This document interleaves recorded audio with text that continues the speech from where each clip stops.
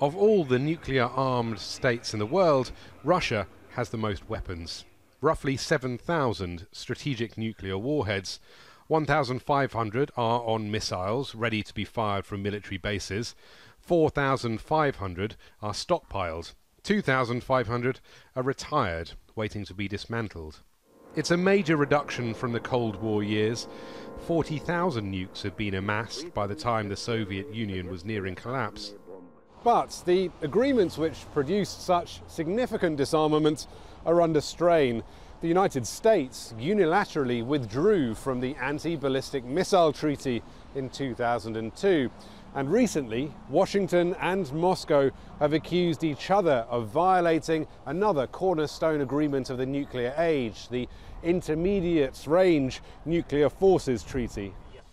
When Ronald Reagan and Mikhail Gorbachev signed their names in 1987, they outlawed all land-based missiles that could strike targets between 500 and 5,500 kilometers.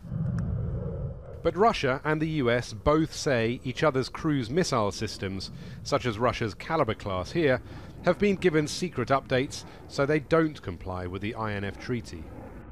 Vladimir Putin says Russia has only been developing air and sea-based intermediate-range missiles, weapons which the US has long held a superior advantage.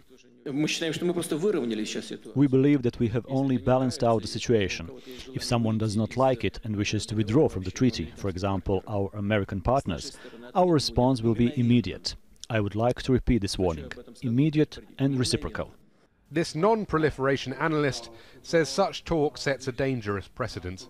Even these nations, with the biggest nuclear arsenals, are not ready to continue arms control and nuclear disarmament process between them.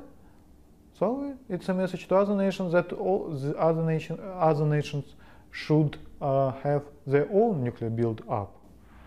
In other words, Russia and the United States have a special responsibility not to let a new global nuclear arms race spiral out of control. Rory Challens, Al Jazeera, Moscow.